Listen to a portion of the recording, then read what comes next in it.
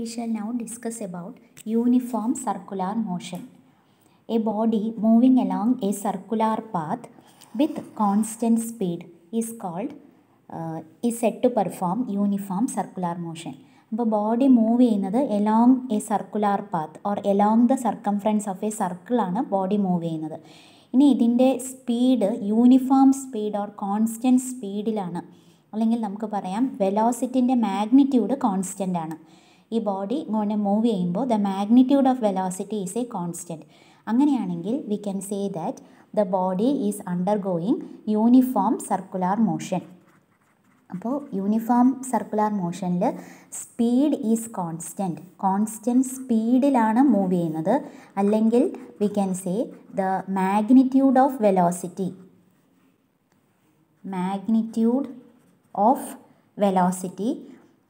Equal to constant. ഇപ്പോൾ magnitude of velocity constant എന്ന് പറയുമ്പോൾ what about the direction of velocity? ഇപ്പോൾ ഒരു കല്ലിനെ നമ്മൾ ചരടിൽ കെട്ടിയിട്ട് കൈ ഇങ്ങനെ വട്ടത്തിൽ കറക്കുകയാണെന്ന് വിചാരിക്കാം. അപ്പോൾ കൈ പെട്ടെന്ന് വിട്ട് കഴിഞ്ഞാൽ കല്ല് നേരെ താഴത്തേക്കല്ല വീഴുന്നത്, അതിങ്ങനെ it will fly of along the tangent അല്ലേ. നമ്മൾ എവിടെ നിന്നാണോ ഈ ഡയറക്ഷനിലാണ് നമ്മളിങ്ങനെ കറക്കിക്കൊണ്ടിരിക്കുന്നതെങ്കിൽ ഈ പോയിന്റിൽ നിന്ന് നമ്മൾ വിട്ട് അത് ഈ ടാൻജൻറ്റിൻ്റെ ഡയറക്ഷനിൽ ഇങ്ങനെയാണ് പോവുക. ഇവിടെ നിന്നാണ് നമ്മൾ കൈ വിടുന്നതെങ്കിൽ it will fly of along the tangent at that instant. അപ്പോൾ ഡയറക്ഷൻ ഓഫ് വെലോസിറ്റി എന്ന് പറയുന്നത് at every instant of motion, ഓരോ ഇൻസ്റ്റൻറ്റിലും അത് ഡിഫറെൻ്റ് ആണ്. നമ്മൾ ഏത് പോയിന്റിൽ നിന്നാണോ കൈ വിടുന്നത് ആ പോയിന്റിലെ ടാൻജൻറ്റിൻ്റെ ഡയറക്ഷനിൽ അതങ്ങനെ it will fly of along the tangent. അപ്പോൾ നമുക്കത് എക്സ്പീരിയൻസ് ചെയ്യാം അല്ലേ. ഒരു കല്ല് ചരടിൽ കെട്ടിയിട്ട് വട്ടത്തിൽ ഇങ്ങനെ കറക്കിക്കൊണ്ടിരിക്കുമ്പോൾ പെട്ടെന്ന് കൈ വിടുമ്പോൾ we can see that the stone will fly of along the tangent at that point. അപ്പോൾ ഡയറക്ഷൻ ഓഫ് വെലോസിറ്റി എന്ന് പറയുന്നത് it is along the tangent at that instant. Okay. ഇനി യൂണിഫോം സർക്കുലാർ മോഷന് നമുക്ക് ധാരാളം എക്സാമ്പിൾസ് ഉണ്ട്. Motion of earth around the sun അല്ലേ. Earth ഓരോ പ്രാവശ്യവും കറങ്ങാൻ സൂര്യന് ചുറ്റും കറങ്ങാൻ 365 days ആണ്. അപ്പോൾ അത് കോൺസ്റ്റൻറ്റ് സ്പീഡിലാണ് കറങ്ങിക്കൊണ്ടിരിക്കുന്നത്. അതേപോലെ motion of A satellite around the earth, motion of planets around the sun, all these are examples of uniform circular motion. ഇനി ഈ യൂണിഫോം സർക്കുലാർ മോഷനിൽ ഇപ്പോൾ ഒരു ബോഡി കറങ്ങിക്കൊണ്ടിരിക്കുമ്പോൾ അത് it is sweeping an angle theta. The angle swept, the angle covered അല്ലെങ്കിൽ swept, the angle theta covered or swept by the radius vector in a given time interval, that is called angular displacement. അപ്പോൾ ഇവിടെ body കറങ്ങിക്കൊണ്ടിരിക്കുമ്പോൾ അതിനൊരു linear displacement ഉണ്ട് അല്ലേ. ഇതാണ് linear displacement. ഒപ്പം തന്നെ it is having an angular displacement theta. Okay, the angular displacement theta is the angle swept by the radius vector. ഈ radius vector ഈ പോയിന്റിൽ നിന്ന് ഇങ്ങോട്ട് എത്തുമ്പോൾ ഇത്രയും ആംഗിൾ അത് ടേൺ ചെയ്തു, കവർ ചെയ്തു. It is the angular displacement തീറ്റ എന്ന് പറഞ്ഞാൽ it is the angle swept by the radius vector in A given time interval. അപ്പോൾ ആംഗുലാർ ഡിസ്പ്ലേസ്മെൻ്റ് ആണ് തീറ്റ എങ്കിൽ what will be angular velocity? Angular velocity നമ്മൾ അതിനെ ഡിനോട്ട് ചെയ്യുന്നത് ഒരു ഗ്രീക്ക് ലെറ്റർ ഒമേഗ എന്നുള്ള ഗ്രീക്ക് ലെറ്റർ കൊണ്ടാണ് ഡിനോട്ട് ചെയ്യുന്നത്. അപ്പോൾ വെലോസിറ്റി പറയുമ്പോൾ നമുക്കറിയാം സാധാരണ വെലോസിറ്റി ലീനിയർ വെലോസിറ്റി പറഞ്ഞാൽ ലീനിയർ ഡിസ്പ്ലേസ്മെൻറ്റ് ബൈ ടൈമാണ്. അപ്പോൾ നമ്മൾ ആംഗുലാർ വെലോസിറ്റി ഒമേഗ എന്ന് പറയുമ്പോൾ angular displacement by time taken. Angular velocity omega equal to delta theta by delta T. അപ്പോൾ അതിൻ്റെ യൂണിറ്റ് എന്തായിരിക്കും? SI യൂണിറ്റ് ഓഫ് ആംഗിൾ എന്ന് പറയുന്നത് റേഡിയൻ ആണ്.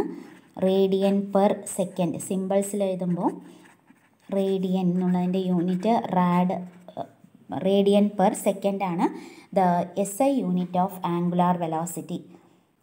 അപ്പോൾ ഇത് അറിയണം. ആംഗുലാർ ഡിസ്പ്ലേസ്മെൻറ്റ് എന്താണെന്ന് മനസ്സിലാക്കുക. Angular velocity omega is angular displacement by time taken.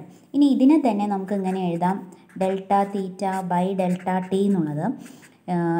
ഇപ്പോൾ ഒരു പ്രാവശ്യം വട്ടത്തിൽ കറങ്ങാൻ എടുക്കുന്ന സമയം ക്യാപിറ്റൽ ടി ആണ് വിചാരിക്കുക. ഒരു സർക്കിൾ കംപ്ലീറ്റ് ചെയ്യാൻ എടുക്കുന്ന സമയം ക്യാപിറ്റൽ ടി ആണെങ്കിൽ ആ ആംഗിൾ എത്രയാണ്? ഒരു പ്രാവശ്യം വട്ടത്തിൽ കറങ്ങുമ്പോൾ 360 ഡിഗ്രി അല്ലേ? 360 ഡിഗ്രി എന്നുള്ളതിനെ നമുക്ക് എങ്ങനെ എഴുതാം? 2π റേഡിയൻ. Okay, 2π radian. അപ്പോൾ we can write omega is equal to 2π by capital T, where capital T is a period of circular motion. Capital T എന്ന് പറയുന്നത് period of circular motion ആണ്. That is, it is the time taken by the body to complete one revolution. Period capital T എന്ന് പറഞ്ഞാൽ ഒരു പ്രാവശ്യം വട്ടത്തിൽ കറങ്ങാൻ എടുക്കുന്ന സമയം, time taken to complete one revolution. അപ്പോൾ അത് ഇമ്പോർട്ടൻ്റ് ആണ്. ഇതൊന്ന് നമുക്ക് ടീൻ്റെ ഫോർമുല എഴുതാം അല്ലേ? ടി ഇപ്പുറത്തേക്ക് എടുത്ത് ഒമേഗ താഴത്തേക്ക് വന്നു. അപ്പോൾ capital T is equal to 2π by omega, അല്ലെങ്കിൽ omega is equal to 2π by T. ഏതെങ്കിലും ഒരു റിലേഷൻ പഠിച്ചു വയ്ക്കുക.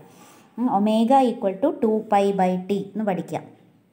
Now we shall see what is men by the frequency.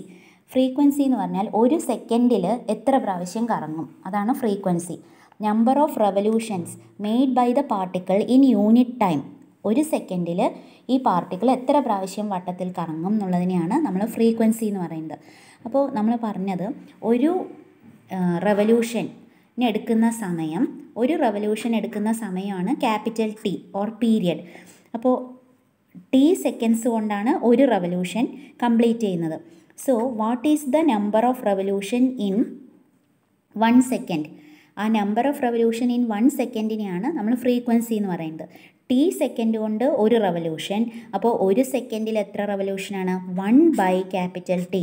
That is A frequency new. അപ്പോൾ അത് മനസ്സിലാക്കണം. Frequency new is A number of revolutions made by the particle in unit time. New equal to 1 by T. Reciprocal of period ആണ് frequency. ഒരു സെക്കൻഡിൽ എത്ര revolution ഉണ്ട്. ഇനി ടീൻ്റെ formula, നമ്മൾ ക്യാപിറ്റൽ ടീൻ്റെ ഫോർമുല എന്താണ്? 2π by ഒമേഗയാണ്. അപ്പോൾ 1 by ടി എന്ന് പറയുമ്പോൾ അതിനെ എങ്ങനെ എഴുതാം? Omega by 2π. Okay, so we have new is equal to 1 by T. 1 by T equal to T പറയുന്നത് 2π by ഒമേഗ. അപ്പോൾ അതിൻ്റെ റെസിപ്രോക്കൽ എടുക്കുമ്പോൾ omega by 2π. Therefore angular velocity omega equal to 2π new. അപ്പോൾ ഇതും നമുക്കറിയണം. ആംഗുലർ വെലോസിറ്റിനെ ചില സ്ഥലങ്ങളിൽ ആംഗുലർ ഫ്രീക്വൻസി എന്ന് ഉപയോഗിക്കാറുണ്ട്. അപ്പോൾ angular velocity or angular frequency എന്ന് പറഞ്ഞാലും തെറ്റില്ല. Omega equal to 2π new. New പറയുന്നത് ലീനിയർ ഫ്രീക്വൻസിയാണ്. ഇനി ഇതുമായി ബന്ധപ്പെട്ട് ഒരു ടേം കൂടെ നമുക്ക് പഠിക്കാനുണ്ട്. That is angular acceleration alpha. അപ്പോൾ you can very well guess what is men by angular acceleration alpha. Acceleration എന്ന് പറഞ്ഞാൽ വെലോസിറ്റി ബൈ ടൈമാണ്. അപ്പോൾ ആംഗുലാർ ആക്സിലറേഷൻ പറയുമ്പോൾ that is angular velocity by time. Angular velocity പറയുന്നത് ഒമേഗ ബൈ ടൈം അല്ലേ? അങ്ങനെ എഴുതാം. ഇനി instantaneous omega angular velocity by time equal to angular acceleration എന്ന് എഴുതിയാൽ മതി. ഇനി അതല്ല, നമ്മൾ ഇൻസ്റ്റൻറ്റേനിയസ് വാല്യൂ എഴുതുകയാണെങ്കിൽ അതിനെ D omega by D T എന്ന് എഴുതണം. അപ്പോൾ D by D T of omega എന്നുള്ളത് നമ്മൾ നേരത്തെ പറഞ്ഞു. Angular velocity is angular displacement by time. That is equal to, ഇങ്ങനെ 2 പ്രാവശ്യം D by D T of എന്ന് പറഞ്ഞാൽ അത് second derivative of displacement with respect to time ആവും അല്ലേ? D square theta by D T square പറഞ്ഞാൽ second derivative of angular displacement with respect to time. അപ്പോൾ just it is enough if you understand that alpha angular acceleration equal to angular velocity by time. നമ്മൾ നേരത്തെ linear മോഷൻ്റെ കേസിൽ instantaneous ആക്സിലറേഷനെ D V by D T എന്ന് എഴുതി. ഇതിനെ തന്നെ എന്തെഴുതി? D square X by D T square എന്ന് എഴുതി. അതേപോലെ തന്നെയാണ് ഇവിടെയും ആംഗുലാർ ഡിസ്പ്ലേസ്മെൻറ്റ് ബൈ അതിൻ്റെ second derivative of angular displacement with respect to time എന്ന് എഴുതുന്നത്. അപ്പോൾ ഈ ടേംസ് എല്ലാം കൃത്യമായിട്ട് മനസ്സിലാക്കിയാലാണ് നമുക്ക് യൂണിഫോം സർക്കുലാർ മോഷൻ എന്നുള്ള അടുത്ത ടോപ്പിക്കിലേക്ക് കടക്കാൻ സാധിക്കുള്ളൂ.